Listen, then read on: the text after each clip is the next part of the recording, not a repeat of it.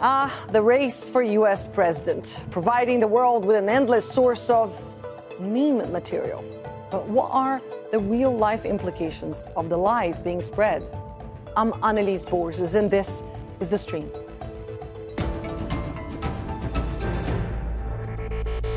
In Springfield, they're eating the dogs, the people that came in. They're eating the cats. They're eating the dogs. They're eating the cats. Eat the cat. Eat this. Eat the cat. Eat the cat. They're eating the dogs. They're eating the cats. Eat the cat. Eat the cat. They're eating the dogs. They're eating the cat.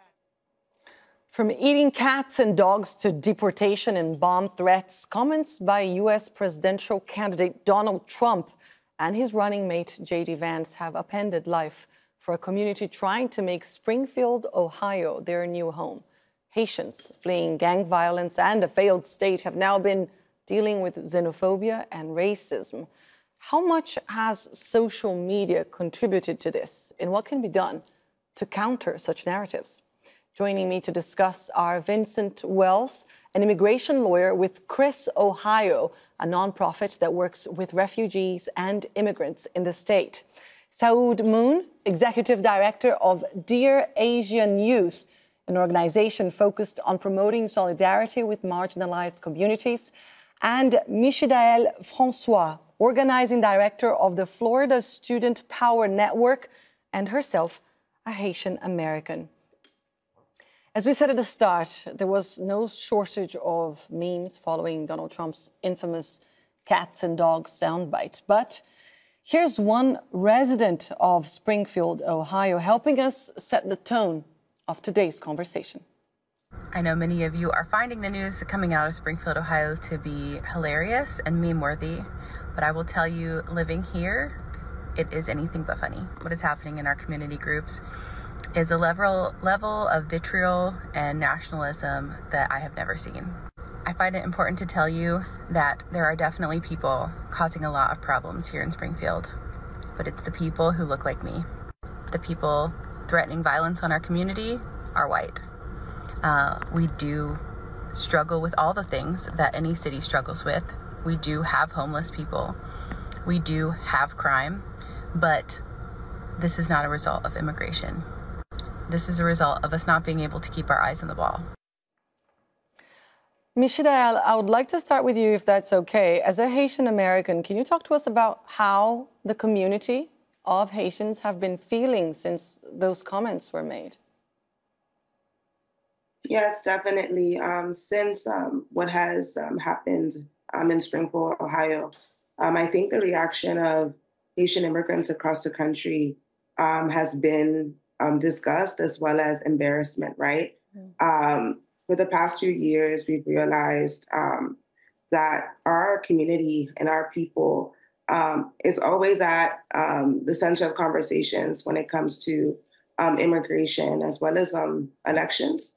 This happened in 2016 when our country was named among countries that were not worthy of migrating to the United States. And then with this upcoming presidential election, we see the same pattern and trend happening. But what folks don't realize is that this has really bad impact. The memes, the jokes, it all causes trauma as well as embarrassment for folks who are part of the community. And it's a sentiment across the board that as a community, we can contribute and have been contributing to the United States, its economy, as well as the culture, right? But yet again, like our country and then as well as our contributions are walked over and not given importance. It's a very important point, and we will discuss more about the contributions a little later, but disgust and embarrassment, these are very poignant feelings and very harsh, I would say, a harsh reality. Vincent, you've been working with asylum seekers, with people traveling to the United States, seeking a better life for many years. I was wondering if you could explain to us what is the logic here and why would Donald Trump and his running mate target the Haitian community right now? Why Haitians? Yeah, I mean, I can't speak on Donald Trump's direct comments, but I can say the Haitian community has been migrating here for years. And I think that when we look at Ohio specifically, they're migrating to Ohio because there's opportunity in Ohio. There's jobs in Ohio. And so it's understandable that with change, there can be a little bit of confusion and misguidance. And I think that's what's happened here in Ohio specifically. I think that misinformation has really caused a lot of harm to our community and our Haitian immigrants that are here in the state of Ohio. And I think that if we really look at the facts, you can see how much of a contribution they've had to our communities, how resilient the community is, and most importantly, that they're here working legally. And I mean, there's just a lot that can be said positively about the community. It's just really, really sad, isn't it, Saoud? I mean, eating pets. How does this kind of idea even catch traction? How much has social media to do with this? Yeah, well, we saw this conversation starting off on social media. I think that the algorithms that we currently have do kind of like benefit this sort of hate that we kind of have been seeing. And we saw this conversation starting on Twitter, or X that we've been calling it now, where we saw this like cats and dogs rhetoric being spread. And it just caught like fire. We saw like posts that got millions of views of people spreading this inflammatory language, and it was all just a lie. It's very interesting how this probably couldn't have happened a few years ago, but this just seems the reality of social media. And it also shows just how much more, I don't know, hatred we've seen spread on X in the last, especially in the last 2 years, I would say. Michidael, we've spoken about Haiti for, I would say, a few years now for all the wrong reasons. So much has happened to the country, right? I mean, I've been there reporting several times, and it was never good news, unfortunately. Can you paint a picture to our viewers now of what these people that have been seeking refuge in the U.S., what are they fleeing from? Yes, definitely. And I know like folks who probably keep tabs on what's currently happening in Haiti probably know about the migration patterns of folks immigrating to the United States. For the past 2 years, a lot of folks who have been coming to the United States from Haiti came from the humanitarian parole program, otherwise known as the Biden program. And so they have been migrating legally to the United States, fleeing a lot of chaos as well as instability that has plagued the country since the assassination of Jovenel Moise, and with gangs, making it unsafe for folks to be in Haiti. More than hundreds of thousands of folks have left the country in search of a better life in the United States. And I think it's important for us to contextualize that and name that right, because since all of this has been happening in the United States, Haitians are continuing to be deported. Folks are not given the care that is needed or given the support that is needed given what's currently happening in the country. And as these folks are migrating, right, legally through the Biden program and other pathways, right, I think it's really important that we embrace these folks in our community and give the support that's really needed for them to integrate fully.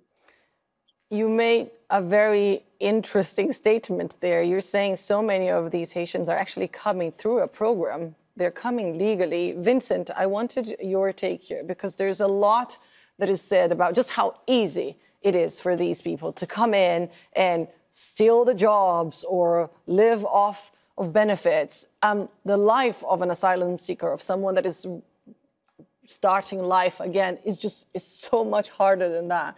Can you explain what these folks go through to try to start again? Yeah, absolutely. So I think what we've heard a lot recently is describing these individuals as undocumented.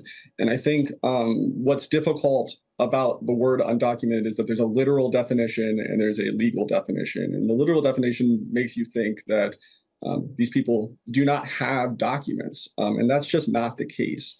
Many of them are covered in many different ways through legal programs and legal entry to the United States.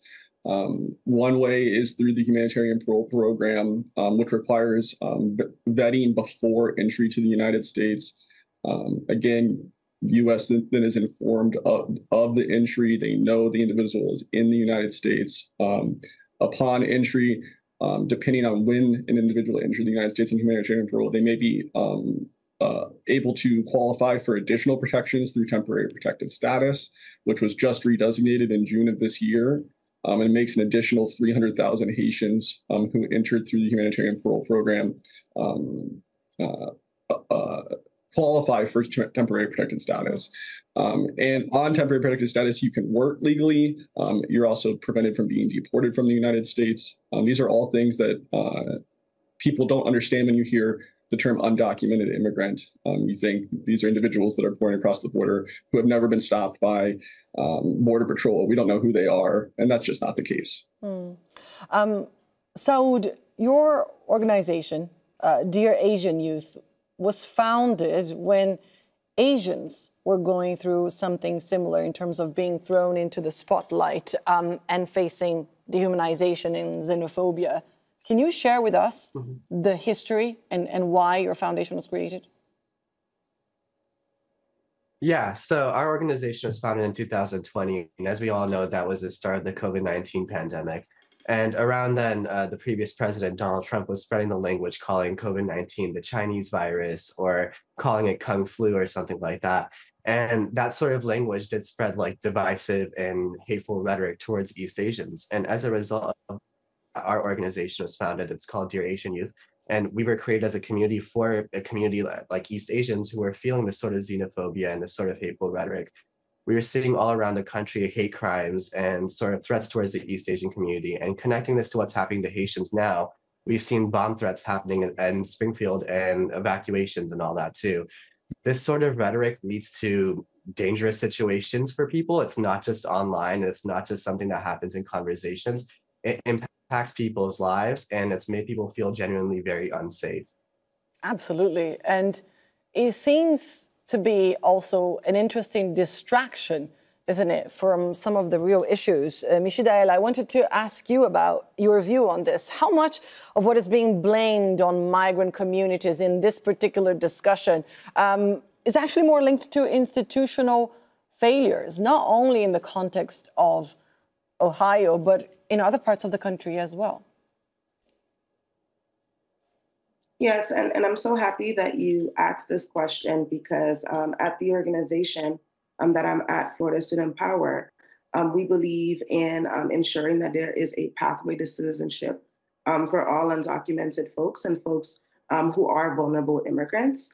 And I think this conversation highlights the reason why more than ever before, we need to fix the broken immigration system that currently exists within the United States.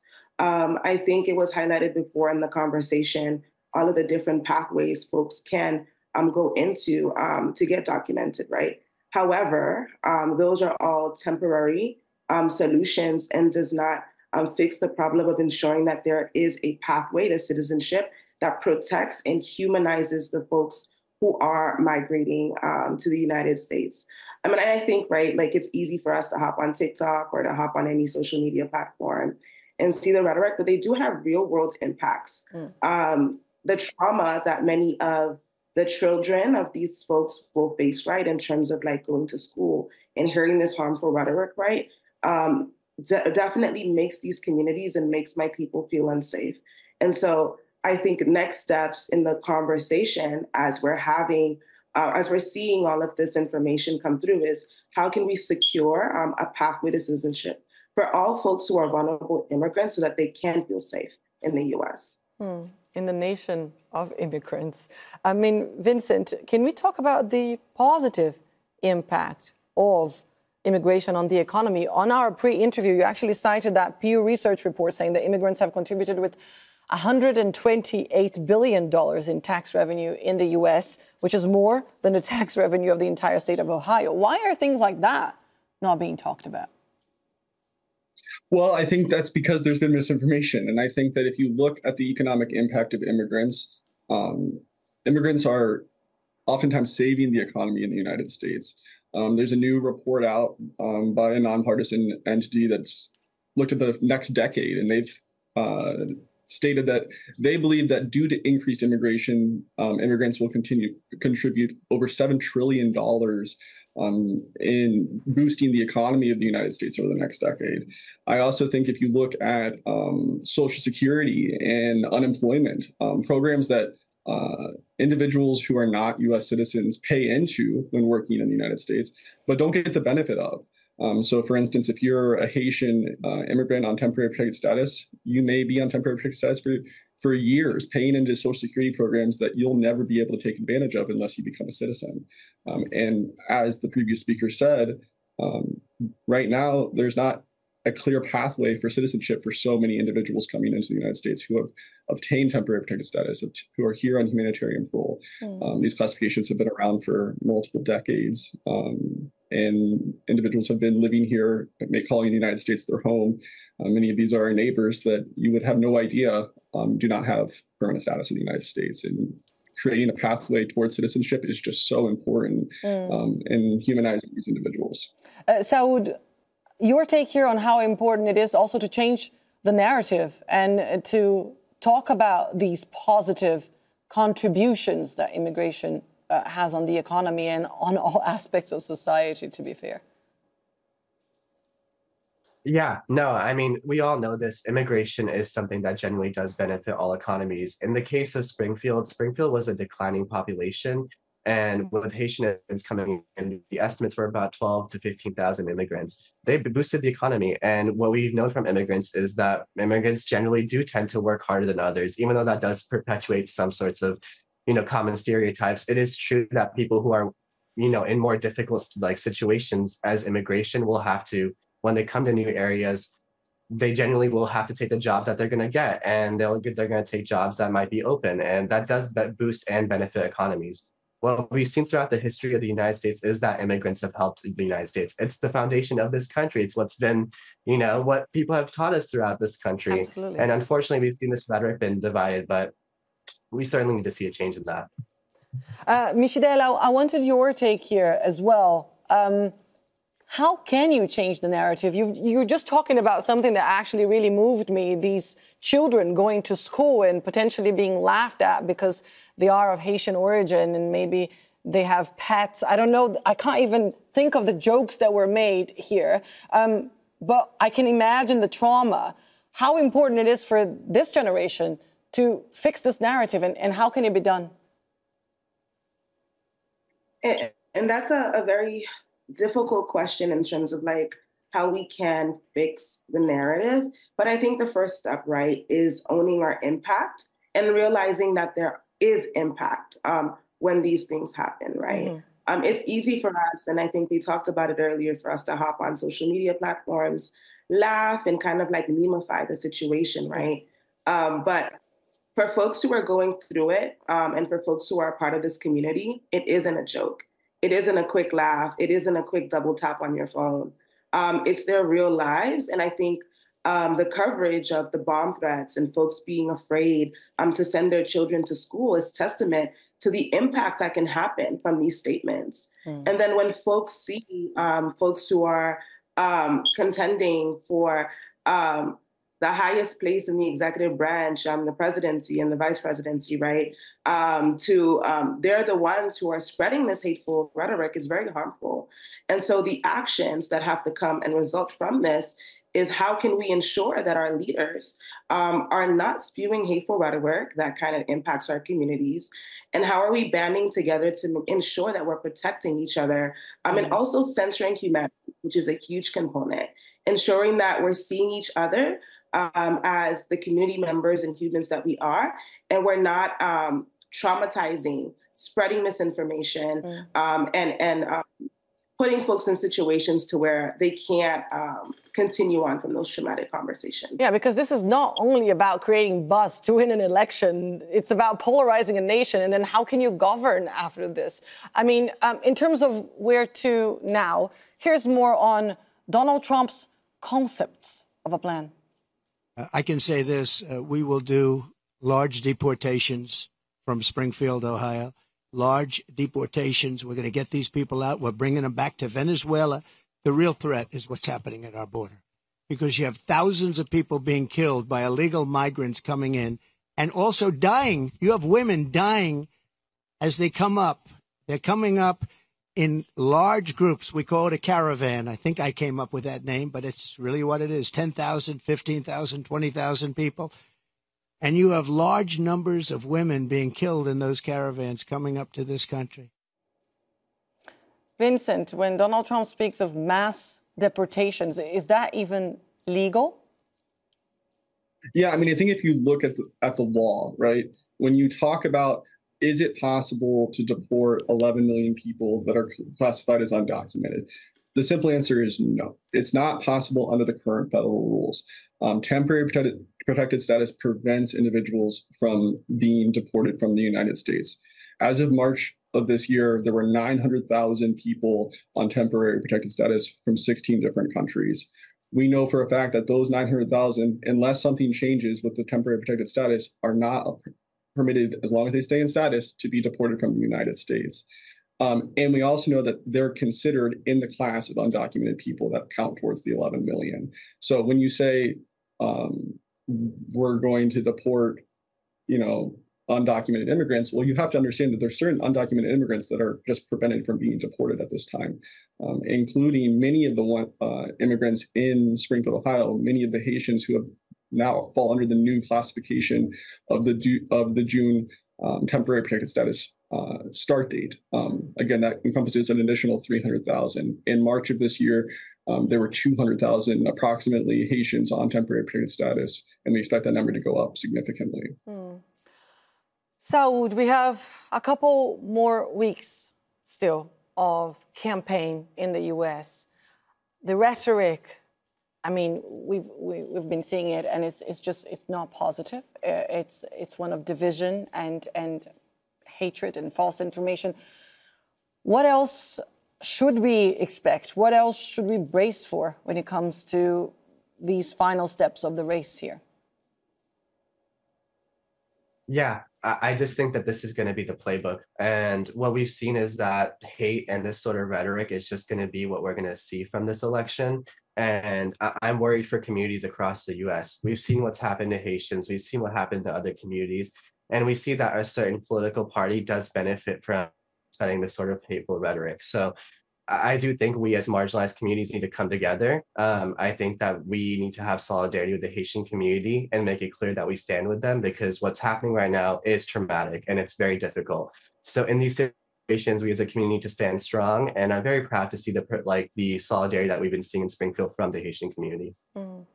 Michidael, one last question for you. What would be your message today to the Haitian community, but also to other communities, as Saoud just mentioned there, in terms of coming together and standing shoulder to shoulder in these difficult times?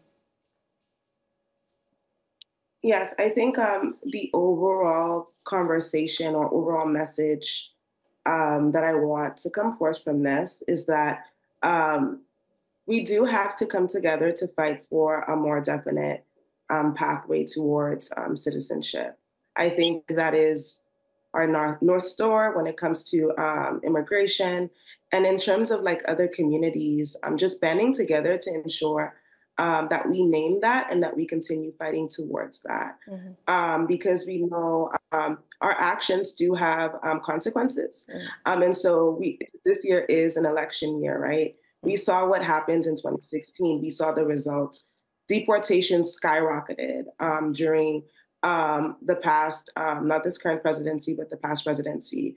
And we just saw a video that committed towards that same kind of action if they were to become president. So I think it's really important for all of our communities to come together, to think of our actions when it comes to the ballot box and ensure that we're standing in solidarity with one another and also fighting towards that pathway of citizenship that would protect so many people across our different communities. Michidael, Vincent, and Saoud, thank you all so much for being part of the stream today.